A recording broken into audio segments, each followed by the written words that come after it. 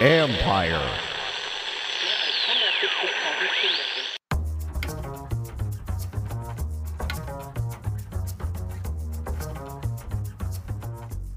Hey babies, hey babies, hey babies, hey babies, hey babies. Hi everyone, happy Friday everybody. Getting set for preseason game number 1 tomorrow, Jets and Commanders. I am up in New York, went to the joint practice yesterday. I'll give you some of my impressions of that in a minute, and we're obviously sticking around here to get to the high noon kickoff tomorrow, preseason game number 1. Jaden Daniels expected to start. I don't know if the weather is really, really bad. I guess they could have a change of heart about that because he did get a lot of time on the practice field against the Jets yesterday. Expectation is, though, he will start maybe a series or two. That's probably about it. Marcus Mariota is expected to play, maybe get a series or two, and then the majority of that will then get turned over to all the younger players. Jeff Driscoll and the undrafted free agent Sam Hartman are going to take probably most of the snaps from there, probably from the second quarter on, if not sooner, depending how quickly the Jets give the ball back and how many possessions actually occur. I really don't think they're going to stretch it. I don't get the sense from Cliff Kingsbury or Dan Quinn that they're going to go stretch this in any way at all, even if there's kind of 3 and outs or really short series or anything like that. I think this is just to give everybody a taste. Secondarily, the offensive line is a little beat up right now, and so best laid plans were probably to do a little bit more than what they are going to end up doing because the personnel just isn't there. So they're going to run Jaden Daniels out there, but they're not going to have likely what would be the starting 5. Very much in question is who the tackles are going to be. Andrew Wiley didn't participate in the joint practice. Neither did Brandon Coleman, the 3rd-round pick. They currently project as the starting tackles for this team. And so with either one of them not really being available, we'll see if they play or not, but I'm in all likelihood are not going to. How long would you want to keep Daniels out there anyway? Center of the line seems to be kind of set with Allegretti, Biotish, and Sam Cosmi, but Cosmi missed a little bit of time earlier this week, did participate in the joint practice, but probably won't play a prominent role, or these guys won't play a prominent role. So I think they're going to go out there, get a taste of everything, put on the jersey, go through the pregame routine, run out there, run a few plays, day's over with, come back in and turn everything over to them. As for the joint practice itself yesterday, it was sloppy because of the weather. It was pouring like the first 30 to 45 minutes of it, and then it was just kind of a steady drizzle from there, picked up again towards the late part of it. Fortunately, there wasn't, a ton of slippage out there. Fields did drain really well. We didn't see a lot of guys slipping. Fortunately, nobody got hurt. Really, I don't think anybody on either side got hurt, so that was a really good sign that happened. The hard part for me to give you my full take is they had 2 fields going at the same time. So the starting offenses and starting defenses were going up against one another, and then the backups at the same time. So you kind of had to pick where you wanted to place your attention. If you wanted to see the offense at this joint practice, you had to stand up kind of over this overhang to kind of look down on it where the Commanders' offense was. And if you wanted to see the defense, you really needed to walk over to a separate field. So I actually saw a lot more of the defense than I did of the offense. And I'll tell you about that in a minute, but let me start with the O, because it was a sloppy start from the parts that I saw. There was one really nice ball down the field from Daniels to De'Ami Brown where he made this great one-handed catch. But the first couple of series that I kind of heard from and talking to my partner Logan London Fletcher and talking to some of the other reporters like John Keim who were there, it was not a great start for the Commanders in terms of having any kind of consistency. The offensive line, of course, was kind of a work in progress, but it was the first test to see how they would do, and that's a really, really good front that they got to face. The run game, which was a focus of the joint practice, had its moments, but it's just something that I think they're trying to figure out how to work on. I think they want to keep a lot of that under wraps, too, that they're working on very specific things with the run game, trying to keep under wraps what they intend to do once they get around to the regular season. This team has gone out of its way not to show very much of what their formations are going to be or what they intend to do. I think they want the element of surprise. I don't blame them. They have this possibility with a completely new staff and a basically completely new roster. Why show anybody what you intend to do? Hopefully you catch teams like Tampa Bay and the Giants in the first couple of weeks off guard before you get some film put on you, and then you see how you do when teams start to adjust to you out on the field. But the offense had a slow start in whatever they were trying to run. Having any kind of real consistency was tough. The Jets were able to break down the protection pretty much. It seemingly, at least initially, at will. Again, is this complete full speed? Not really. Obviously, there was no real tackling in the practice, and you can't touch the quarterback. So it still wasn't full on real football yet. But the early reviews of it were the offense probably has a learning experience from this as they turn into this game, and hopefully they can kind of build from there. Afterwards, two people I wanted to talk to specifically stopped to talk to the media. One was Terry McLaurin on just kind of an overall feel of where the offense was after their first date with a different opponent. In a while, so I feel like we made some good completions in 7-on-7, tried to take that in the team. But, yeah, it's definitely good to go against another team. They're a great defense. They're well coached, and it was a good day of competition. How'd the offense feel for you out there? It felt good. Obviously, we're just trying to execute the things that we've been doing back in Ashburn out here against different opponents.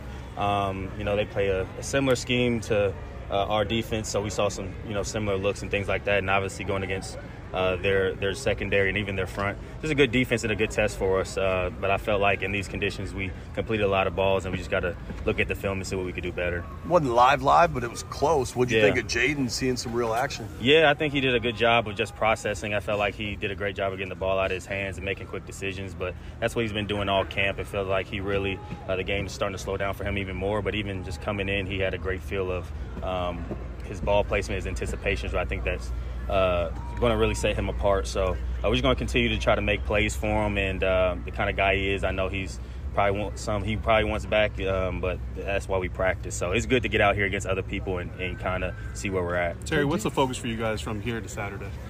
Man, just taking what we've been putting on the practice field onto the game field now. And I've been telling guys, no matter how many reps you get, you got to make the most of them. And this is the time where, sure, you're putting film on for the Commanders, but there's 31 other teams that watch this film as well. So you want to put your best foot forward, and you want to make sure you're going out there and you can play free and fast. And the way you do that is knowing the scheme and being confident out there. And I just feel like we're going to continue to clean up on the procedural things. We had a few false starts, but I think as far as executing the offense, it's getting better every day. Is there anything you learned? This is James' first time doing this. Yeah. Is there anything you learned about him, whether the way he was in the huddle, anything about how he responded, anything? Yeah, I just think he's been as consistent since he's been here. He calls the plays well. He gets us in and out of the huddle. Sometimes when we go up tempo, he knows what he's doing, and it just feels like he has a good feel of what Cliff and the offensive staff want him to do. And so, as you can see, a lot of guys touch the ball, which we have a lot of weapons. So I think that will continue to be the case, and I think he's just doing a good job of taking what the defense gives him, but also when he has a chance to push the ball down the field, he's not afraid to do that. Did you guys view today as like a measuring stick because this is such a good Jets defense, and how do you think you'll respond? I think it's just a good day to come out here and compete against another team in some conditions that may not be normal, but that's a good thing because, like I said earlier, we're going to have to play in the rain, we're going to play in tough conditions, and you got to be able to throw and run the ball. And so I feel like we did a good job of that in 7-on-7. The O-line did a good job breaking some runs for us as well. And I think we were physical, and we played through the ball as well. When guys catch the ball, we've just been emphasizing playing hard without the football, and I feel like those things are going to show up on film. That was Terry McLaurin. So then we got a chance to talk to Nick Allegretti, the current starting left guard of the offensive line. And, with all of the things that have been going on the first couple of weeks, with all the purposeful fluid mobility of the players to kind of test them out in different positions, there was some attrition and some injuries that they had to deal with. Nothing seems long-term. There's nobody that anyone seems overly concerned about on the offensive line in terms of missing any kind of real time. Dan Quinn kind of talked about he feels like that everything's just going to kind of solidify itself over the next couple of weeks as they get set for the regular season, barring any unforeseen circumstances. But Andrew Wiley was dealing with tightness. Brandon Coleman suddenly was missing a little bit of time. Cornelius Lucas had missed some time. And so there was a very fluid group that was out there, which made this kind of a bust a little bit. I mean, I really wanted to see how would those guys deal with being out there collectively together, and we're not going to get that taste of that until at bare minimum next week against the Dolphins if everybody is back and healthy. So it was good to catch up with Allegretti and just kind of take his pulse on where everything was. I think it went well, and the fortunate thing for me is for such a long time I've been in and out of the lineup, playing right, left, center, wherever it was. So whoever's next to me, right and left, that is who it is. I try to do a good job of learning how they communicate, whether it's through practice or through meetings, so that we don't really have any issues there. And then as long as we are running the scheme, the way that OG wants it, everyone's doing the same thing, speaking the same language, the communication is pretty good. How did you think? What did you think about Jaden? And I know you're not necessarily watching him, but in the huddle and the mechanics of everything. I thought he did a great job. Obviously, yeah. Results of the plays, couldn't tell. It was just one of those. Like, I couldn't find the ball at the end of every play. Run, pass. It was a little chaotic there, playing against a new team, but he did great, having fun, which is important. Like, I can't ask how the day went. He's just excited to be playing football, which is what you need. You need to love playing this game. There's going to be stress, there's going to be pressures, but if you're not enjoying it, it's really going to get to you, and I think he's got a really good handle on that. How much of a challenge is it for you interior guys? There's a good amount of movement on the tackles. As I was saying, I'm used to it. I've played in and out of the lineup at a bunch of different spots. The hardest thing is probably games. Games are the hardest thing. Being good with T's and knowing how your tackle's going to set. But we all try to set the same way. Obviously, that doesn't happen. But we try our best to set the same way so that it is pretty seamless. And I think we have a pretty good group of experienced guys, so where it's not a huge change, whether it's Brandon, Luke, Trent, over on the left, the three guys I've had. It's been good. It's been a good transition. In general, with joint practices or preseason games even, how much do you read into that when you go back and watch the film? How much do you care about that? So this first joint practice, I was really excited for this because it was the first time that I got a shot to compete against ones, because a lot of defensive line starters don't compete in the preseason. So compete against the first defensive line only 2.5 weeks after we started training camp. So it was a really cool challenge there. I was excited for it. One-on-ones against a new team is, I would be honest, going into it, I was like, I'm just going to go throw my hands, see what happens. I don't know any of these guys. I know them a little bit, but haven't really broken down their film recently. So I just got to go out there, threw my hands, was confident with it. So I enjoyed it. The preseason game, it's a little up and down because a lot of starters on the defensive side don't play. Coming from KC, everyone played. So I don't know what we'll do here. We'll figure that out probably later tonight. But the joint practice I was really excited for. I thought it was a lot of really good work. Me and Ty had a lot of things that, I don't want to say clean up, but just first time experiencing a couple of things. So really excited to watch that film with him and figure out how we want to communicate those things. But it was good. All right, so that's the story with the Commanders, and I'll have a lot more later on in the show for you as we kind of preview a couple of the position groups that I think are very much up in the air in terms of competition, and these preseason games over the next couple of weeks may shake them out, specifically at wide receiver and corner. But in the meantime, all right, of the games that haven't happened yet, let's get into the preseason a little bit. Atlanta's going to take on Miami tonight. Obviously, we'll keep an eye on that because we get the Dolphins next week. Not that obviously the outcome matters all that much, but first look at the Dolphins' brand new defense. They've lost a lot of attrition over there. They let Christian Wilkins walk at all, so there's a lot of different look over on them. And then, of course, Atlanta, you get the debut of Michael Penix tonight. We'll see how much Kirk Cousins plays, if at all. And then Penix, who was kind of controversially taken in the top 10 by Atlanta, even though they just signed Cousins to a 4-year deal. So we'll see how much Penix plays and how he looks. Obviously, that's going to be intriguing if he looks good down there.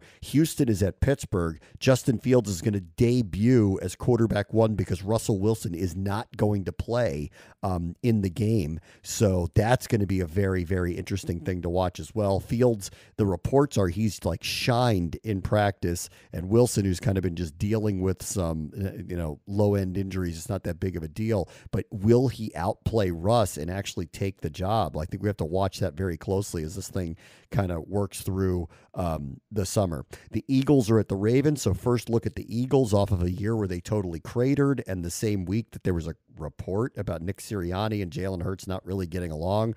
So they try to kind of revamp everything there, have run it back, see if everything's going to go. And the Ravens, of course, turning around here after a near miss for the Super Bowl, losing in the AFC Championship. First go for them with a slimmer Lamar Jackson. So we'll get a look at him for the first time in the preseason, whether he plays or not. Bears at the Bills. We're going to get the debut of Caleb Williams. He did not play in the Hall of Fame game against Houston, but but is expected to go at Buffalo. So Caleb Williams, so we're going to get Jaden Daniels and Caleb Williams. They're going to obviously face each other in the middle of the season, but we get to see the first looks of Caleb there. His former teammate, by the way, Olu Fashanu, is the first-round pick tackle of the New York Jets. We'll get a look at him. In the joint practice, he was not starting with the ones. Of course, he went to Gonzaga with Caleb Williams local, so eventually he's going to be a starting tackle there, but that wasn't the case, at least early there. Saturday, 4 o'clock kickoff, you'll get the Raiders and the Vikings with a couple of teams trying to figure out who their quarterbacks are going to be. Gardner Minshew, Aiden O'Connell for the Raiders, J.J. McCarthy, Sam Darnold for the Vikings. Saturday, 4:25, Green Bay is at Cleveland.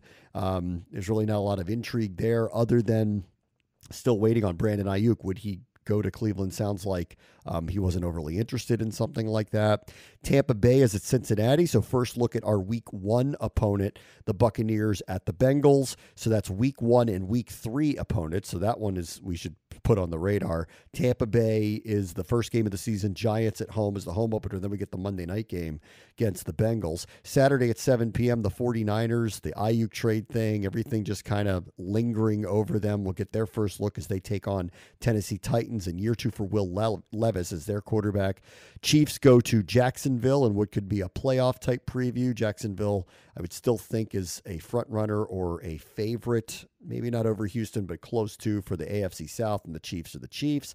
Seahawks play the Chargers on Saturday night.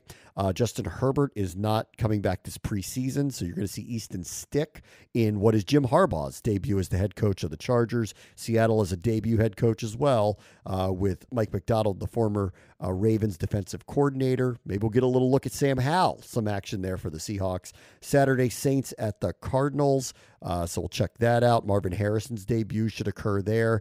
Denver at Indianapolis. We'll see a little bit of Bo Nix, although Sean Payton's been playing around with the depth chart, putting Jarrett Stidham as QB1. They'll take on the Colts. Anthony Richardson is back for Indianapolis after an injury-riddled rookie season.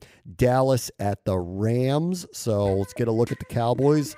A lot of lost players. Let's see what it looks like in week 1 for them. Rams, I think, are going to have a surprisingly pretty good offense, so we'll keep an eye on all of that. And I'll revisit Commanders and the Jets later in the show. Bram, watch the show, ESPN 630, the Sports Capital.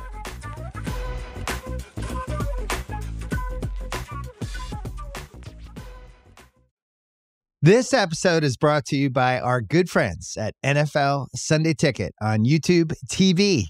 I'm sure by now you've all gotten back into your Sunday routines, but they could be even better. With NFL Sunday Ticket and YouTube TV, you get the most live NFL games all in one place, every game, every Sunday. And you can even watch up to 4 different games at once with multi-view, one of my favorite inventions of this decade. It's exactly what you need to catch all the action. Make your Sundays more magical. And also, YouTube TV is great. I got it this year. It's awesome. Sign up now at youtube.com/BS. Device and content restrictions apply. Local and national games on YouTube TV. NFL Sunday Ticket for out-of-market games excludes digital-only games.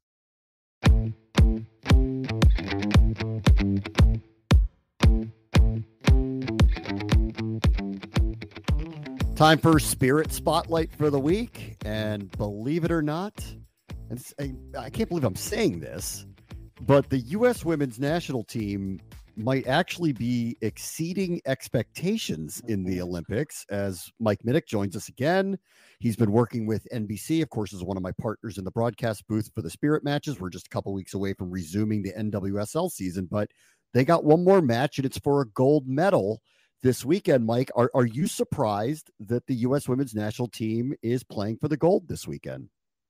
A little. Like you said, I think the expectations were a little bit lower. That if they medaled, I think people would have been like, okay, well, that's about what I expected.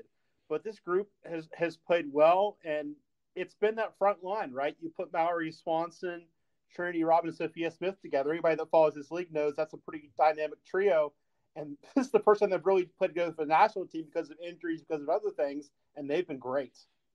I want to go back a couple matches ago because they've won 2 1-0 matches to get to this point in the knockout rounds. They scored both goals late. And of course, the one 2 matches ago against Japan was Trinity Rodman. And once again, just elevating herself. I think it's because the team hasn't had the success that they've had in recent years, but elevating herself as a superstar on this stage again.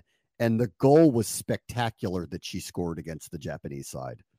Yeah, and it's the kind of goal we've seen Trinity Rodman score a lot for the Spirit and for the national team, right? You start on the wing, you cut inside, you get an angle to shoot, you get a step on the defender, and you finish. And that's what she's done so well for club, and now she's doing it on the biggest stage for country. And again, there was some question going into the Olympics if she was going to start with this group, but I always felt like it was a no-brainer because if you're playing the three up front, she's a perfect player to have in that wide role because not only can she attack well, but she can really track back and be physical and defend too.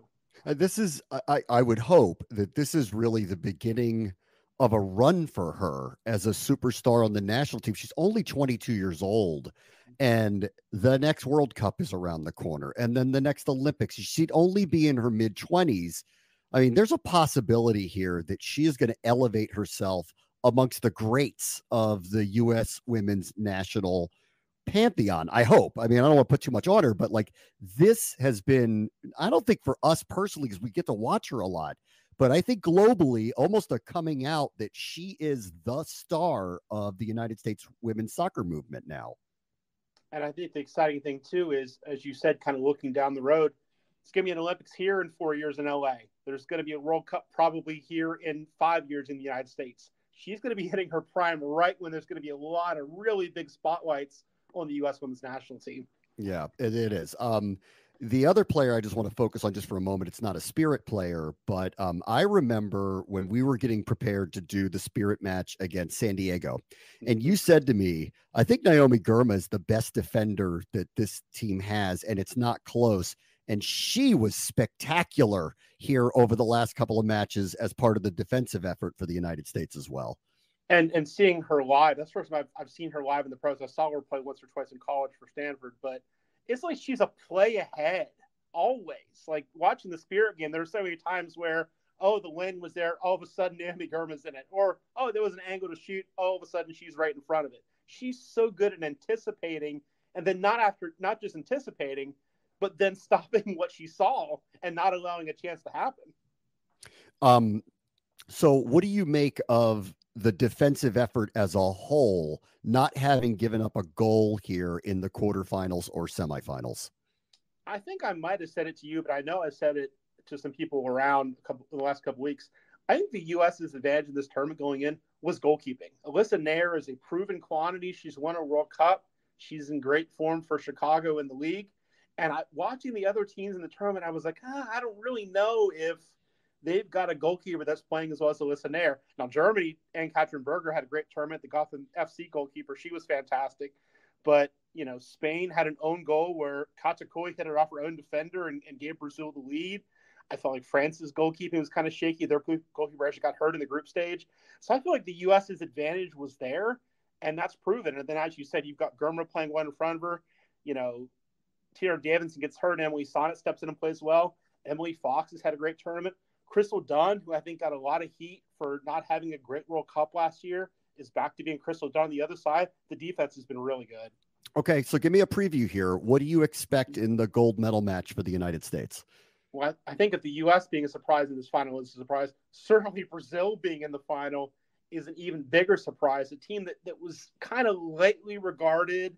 You know, Marta's on the back end of her career. They really have not found a player to her level. They left Dabinia, who's really good and scored for Kansas City in the Summer Cup semis this week at home. So it was a question mark of could they get some players like Caroline, who was the league MVP last year before she tore her ACL, get her back to form in time.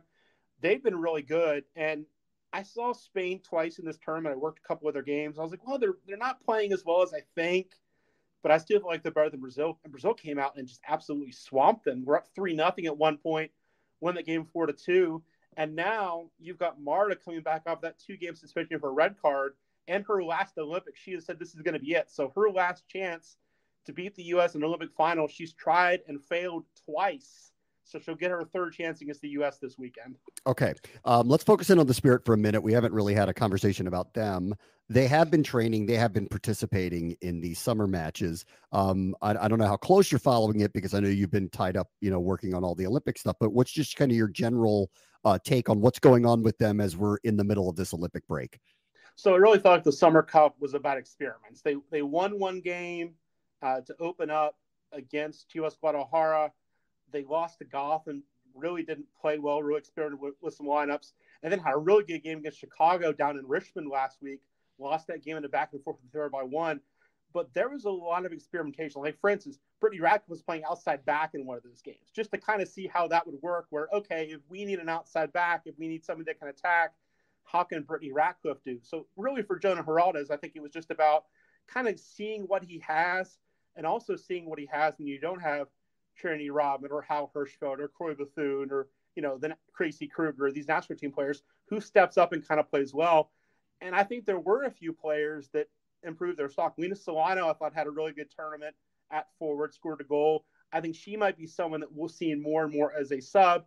And then, of course, we'll see how these international players come in. A couple have been training with the Spirit leading up to the season resuming. You're going to get Lacey Santos back from a really good run by Colombia in the Olympics. So I'm really excited to see how the new players kind of mix in with the current players who are playing very well. And last thing, so if the United States wins and if Rodman has another shining moment, she's going to be on the Today Show and she's going to be on the Tonight Show and she's going to come back here with, I think, a lot more hype that is going to follow her because of what she did.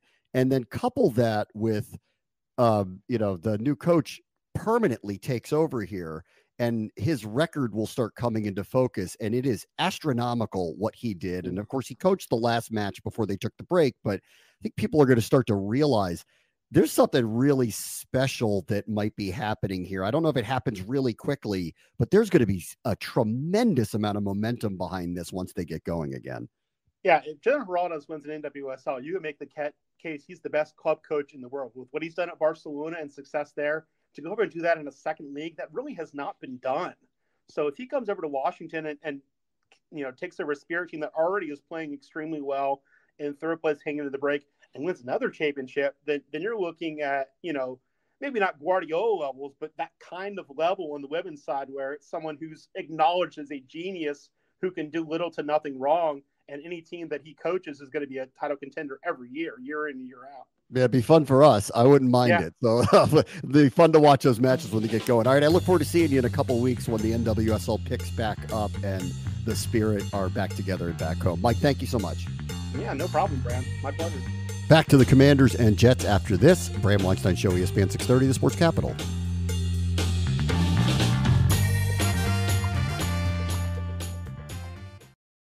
All right, welcome back. Let's get back into the Commanders and the Jets. I want to on one of the position groups that has really stood out to me and I think is going to be put to a test here on Saturday. As Dan Quinn had kind of noted throughout the week, the starters or the people who are kind of prominently placed at this point, and I think a lot of things are still kind of up for grabs in terms of position groups and who's going to start and play prominent roles for this team. But the ones that let's just take the receiver group. Terry McLaurin's the number one receiver here. Jahan Dotson's going to easily make the team and be the number two. Luke McCaffrey was a very high draft pick, although I do want to see a lot of him tomorrow because he hasn't really stood out specifically in practice at this point. That could be partially out of just lack of opportunity, could be, but here's an opportunity he's going to get because Terry and Jahan and company are not going to play very much tomorrow. It's already kind of, we're under the impression that Jaden Daniels and the quote-unquote starting offense will get a series or two, and then Marcus Mariota similarly, and then things are going to get turned over. And that's why I want to focus in on the receivers because Terry, Jahan, Luke McCaffrey, I think Olamide Zaccheaus has really elevated himself over the last couple of weeks and he's looking like someone who's going to play a very prominent role here. De'Ami Brown, I think, is one of those we have to watch very closely here as a carryover. High level, high ceiling, made a really great catch in the joint practice the other day in the rain up at Florham Park.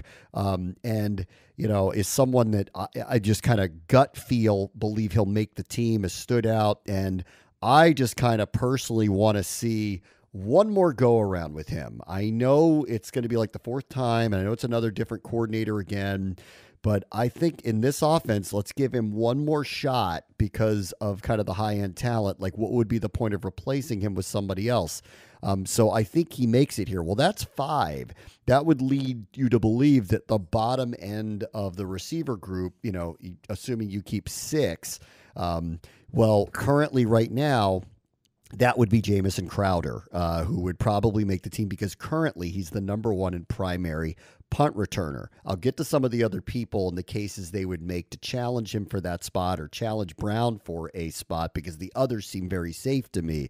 But earlier this week, I had a chance to catch up with Jamison Crowder. You started your career here, played with the Jets. What's it like walking back into that stadium, MetLife Stadium again? I mean, it's always a good feeling, man. Like, I'm not really superstitious like that, but MetLife is always one of the stadiums I've always kind of had some success, like had some really good games. Even when we played against the Giants there, and then during my time with the Jets there, I would always have really good games there. So it's a place that I'm very familiar with, and obviously excited to go back up there to Florin Park, and I have a joint practice against the Jets, man. I enjoyed my time there. Always a lot of love to the Jets. They gave me another opportunity to showcase my ability. So I'm excited, man. Excited to go up there this week. You were here, you were there, you're back here. How would you kind of describe your career at this point? Right now, man, just still trying to get it. You know what I'm saying? I feel good, man. Going into year 10 is crazy to say that. But I feel like overall, man, I've had a pretty good career. You know what I'm saying? These last few years kind of dealt with an injury here and there. I broke my ankle when I was in Buffalo. So that kind of ended my season there with the Bills.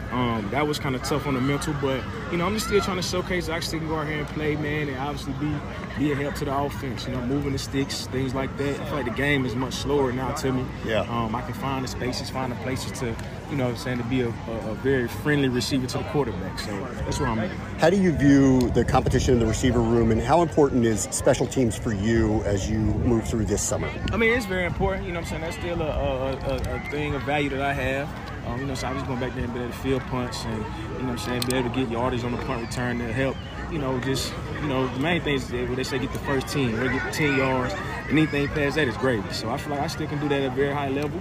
And obviously that's the way that I know that, I can make this team. So that's something I still value. And obviously on the offensive side of the ball, like I said, I actually can be a value. A guy can go out there and help move the sticks on offense as well. We haven't seen a lot of the offense. What do you like about it as you guys are building and getting ready for the season? I think that it gives the guys opportunities to, showcase what they can do. It's kind of more of a up-tempo type offense. So, we get on the ball, get lined up, and, play after play. I think that it helps. It can help a young quarterback, obviously, because, with the tempo, defenses can't really get into their disguise as much. So that's the thing I like most about it. And I'm just kind of looking forward to see, how it fares against, other teams, other competition. Hey, last thing, Jaden Daniels is going to make his debut. You've been in the league 10 years. You've seen quarterbacks of all levels across the range. Where is he right now as he starts his first game? I think he's in a great spot. I mean, I feel like, man, throughout camp, man, you see it on film, man, he makes great passes, makes great decisions, accurate passes, and I think that, the games and this joint practice is really going to be it's going to be huge for him. You know what I'm saying? A good opportunity for him to go out and see what it's like going against other teams, and it's something that's going to be the start of, great things for him. Jamison, good luck this season. Appreciate it. Thank you. So Crowder's been fighting for a spot. Recently, the team released Dax Milne, a former draft pick, and picked up Byron Pringle, who remained a free agent after being a spark plug for this team a year ago. Obviously had a relationship from his Kansas City days with Eric Bieniemy. They brought him in. He is a hardcore player, good special teams player, can help on returns as well. And it kind of felt like that if he's going to make the team, he's going to make it over Crowder and would have to be a return specialist if they don't turn, say, Emmanuel Forbes or Jahan Dotson into their returner. And then there are a couple of young guys that really need to be pointed out here, both carryovers, both guys that are back end of the roster that have had some opportunities in camp, and in the case of Mitchell Tinsley, a little bit in games. Tinsley, former Penn State player, has shined in camp, but he's going to have to really do a lot of work to probably make a name for himself to make the team, and therefore tomorrow and probably next week and the week after are going to be his opportunities to make some big-time plays to try to make a case for himself. The other player is Bryson Tremaine. And in his second year, he's got a bigger frame, and he has made catch after catch over and over and over the last few weeks. And so I think he is someone that I want to watch really, really closely here, because this is a competitive spot where he may win himself a job by making just too many plays to overlook. Or you don't want to lose him post waivers because he makes too many plays on film, but he needs to do it in the games and not just do it in Ashburn. And recently I had a chance to catch up with him. It's been hard to miss you the last couple days in practice, making big catches from multiple quarterbacks. How's camp going? It's going well. I'm having fun. It's great being out here with the guys, and DQ has put together a good camp, and it's been real competitive, which is always fun for all the guys because we're so competitive. So I'm having a good time. It's funny. It's watching your teammates run down the sideline after you make these big plays. Yeah. Like, what does it mean to you? I mean, I think that's the coolest thing to see when you cut back on the tape and you got guys like Terry and Ozzy and Diami and Jahan, celebrating everyone else, because I feel like it's easy to celebrate yourself, but it's cool to see other people celebrate other people. I heard you talking to some other reporters about Terry McLaurin and maybe some of the advice that he's lending to you. Could you kind of talk about that from last year to this year? Like, what are you two talking about? Yeah, he was just saying, he was telling me he's seen my growth from last year to this year in making those big plays, and then he's saying, okay, now we've seen you make the big plays. Can you do it consistently tomorrow, and then the next practice, and then the next 3 practices, and just keep making it more and more consistent? Because a lot of people can do, big plays once or twice, but the best guys like Terry, they do it consistently every day, and then on Sundays. So what do you watch him? Do you watch others? Where does the consistency come from, and how do you want to become more consistent in your game? I think the consistency comes from, everything, watching film, out at practice, your routine in the morning, are you catching balls, or on the off day, what are you doing? And then it comes down to just making the play during practice or during the preseason games of the game. So that's how the consistency develops. In your situation, a new staff comes in, it would be very topsy-turvy, who knows? But you've got your receivers coach back. Yeah. So how important was that to have Bobby in the room with you, working with you, advocating for you? It's really cool. I love Coach Bobby, and he, it was nice to have him as a coach last year, coming in as a rookie, and then them still keeping him. So just being able to continue the growth instead of having to restart with a new coach, and maybe he's giving different advice. So it's been really good for me just to continue. And, he's advocating for the same thing, just being consistent and then making the plays when, your name gets called. From year 1 to year 2, what did you learn? What are you doing differently this year as you try to make this roster? I think just playing faster, not thinking as much, because, we've done so much work through OTAs and in training camp with the playbook that, it's really allowed us to play faster. So I feel a lot more comfortable out there. I'm not thinking as much when I get to the line. I can just go. So what do the next 3 weeks mean? It's got to be pressure-packed. You've got these preseason games, a few practices left to make your case.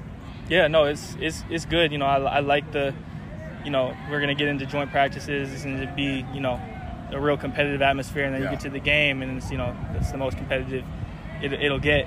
So I'm excited for it. I feel like, our coaches and myself, I've prepared for it. So I'm kind of just treating it like, another practice, and then in the game, I'm just going to fall back on my training. Yeah. I mean, the reality is the numbers are the numbers. 5 or 6 receivers make the team. Some of the players that are definitively going to be on it, so the numbers are slim. So what do you think you have to do over the next few weeks to make the case to say, I need to be one of those 5 or 6 that make this team? I think I just need to make the plays that are, when my name gets called and, I'm on that backside or that ball gets thrown to me, I think I need to make those plays and just do it consistently throughout this preseason and this training camp and preseason, and that'll, I'm going to do my best to make my case, and, where the chips fall, they fall, but I'm just going to go hard, and then whatever happens, happens. I hope we get to see a couple of those big plays in practice up in New York or in Miami because it's been something watching you out here the last few days. Thank you. Yeah, me too. I'm excited for it. All right, Bryson, good luck. Thank you. Thank you. The other position group I really want to focus in on for tomorrow is the corner group. I think it would have been great if we had an opportunity to see Aaron Rodgers. That's not going to happen, or at least have gotten to look at him in the joint practice that occurred on Thursday. But unfortunately, because of the rain, the Jets decided not to put Rodgers out there and risk him. And so, unfortunately, we're not going to get a chance to get that test here. But the corner group, let's see if Garrett Wilson and company play. But the corner group is one to watch here very, very closely. It hasn't been as fluid as I kind of thought it would be, unlike the offensive line. And now with all the injuries, it's remained a very fluid position group. I thought there would be kind of more of a Wild West competition at corner. But if you watch what's happened in practice the first couple of weeks of training camp, it has not been that way. Emmanuel Forbes and Benjamin St. Juste have largely run out there with the quote-unquote ones. Mike Sandistril's kind of a day one walk-in slot corner. For Forbes and for St. Juste, they've been battling against a veteran, Michael Davis, who's come in here and he's trying to elevate his game. And then there's a veteran, Noah Igbenogany, who had played in Dallas, former first-round pick, bounced around the league, but played in Dallas with this staff. And so he comes over here and he stood out mainly in the slot, but potentially could play outside. And so I think this is a group that we need to watch very, very closely. For Sandistral, he's really made a name for himself. Will he end up being what they call the slot or star corner? That seems the most likely. Would they potentially work him a little bit on the outside if they don't believe they're getting enough production out of St. Juste or Emmanuel Forbes? Maybe. That's an open question. I'm more likely to believe that Sandistral will stay on the inside. However, Igbenogany has shown the potential to stay in there as well, which gives them options. After the joint practice, we got a chance to catch up with Mike Sandistral. Chance to hit somebody else and go after somebody else for the first time in camp. What was that feeling like? I felt good just to, see what other teams are doing, watching film on somebody else, and then just being able to, use the techniques you've been learning all summer and finally, put it on tape against somebody else as well. The weather wasn't the greatest. How does that affect the way you guys play at all? It shouldn't really. You can only control what you do. The weather doesn't matter. So, rain automatically puts a mindset of run game, pads going to be popping. But, they were still throwing the ball. So regardless what the weather is, you still got to go out there and, execute your game plan. Were you looking for a chance to go against number 8? I was. That's a Hall of Famer quarterback. But I did get to talk to him after practice. The little kid in me is really happy right now. So I appreciate the words he told me or the advice he just gave me. Could you share some of that? He kind of was just giving me tips on how to read quarterbacks and, just what they're looking at from, the offensive standpoint and, how guys are lined up and just what helps them pre-snap. Yeah. Since this is all a learning process, what were some of the maybe teachable moments for you out there today? I think just understanding, all right, we're playing against a new opponent or practicing whatever. Don't forget what you've learned. Don't let the moment be too big. Don't, be too excited just because you're finally going against somebody else. Just go out there, breathe, understand what's going on. And don't get overhyped and just, you still, like I said, just execute your game plan. How was it getting to see some different route combinations out there today compared to what you've been seeing since the spring? Yeah, it was good. They had some good concepts in there, some, stuff that gave us challenges. So I think the best thing for us is just being able to go back to the film room and see what they did and just learn from it. So the corner spot's worth watching here. So the unofficial depth chart came out, and Emmanuel Forbes wasn't put as corner 1, even though he has largely been treated as corner 1 throughout this entire process. And so it does lead you to believe that there's a big-time open competition that is going on right now, and I'm not surprised by that we have this open competition. Michael Davis will probably get a little more run as a veteran than most of the other veterans will, but let's see how he performs. Does he overtake either Forbes or potentially St. Juste? Is it possible that Forbes and St. Juste aren't even the starting corners, but that's how they kind of started in coming in here? I don't think either are in any real danger of not making the team, but I do think it is worth looking into how long will they actually remain kind of at the front of the line of this group? And there's a couple of others that we'll just kind of keep an eye on here. James Pierre has been around the league. It's a name to watch. It's another veteran that's out there. He's got a lot of pretty good speed. So as a backup, he'll have a chance. He'll be fighting against guys like Tariq Castro-Fields, Caillou Blue-Kelly, Nick Whiteside, who's a carryover. All three of those were late acquisitions by the Rivera group, and we'll have to see if any of them end up sticking here. Right now, it appears as if Davis, St. Juste, Forbes, Igbenogany, Sanistril will be the 5 corners that would be here, but some of these younger guys have a chance to kind of overtake them. And Forbes is the one, I think, obviously, that is really, really, really in question. Like, is he legitimately going to be a corner that they count on to put out there, whether it's as a starter or as a primary backup? They've kind of hinted that they've tried to find other things he could do, like be a punt returner. They've utilized him on that. So he is one to watch. And I think this summer and really this next week, the game against the Jets and the practice and game against the Dolphins are going to be the telling tale of where he is in the coaches' minds of not making the team, but are they going to lean on him and rely on him?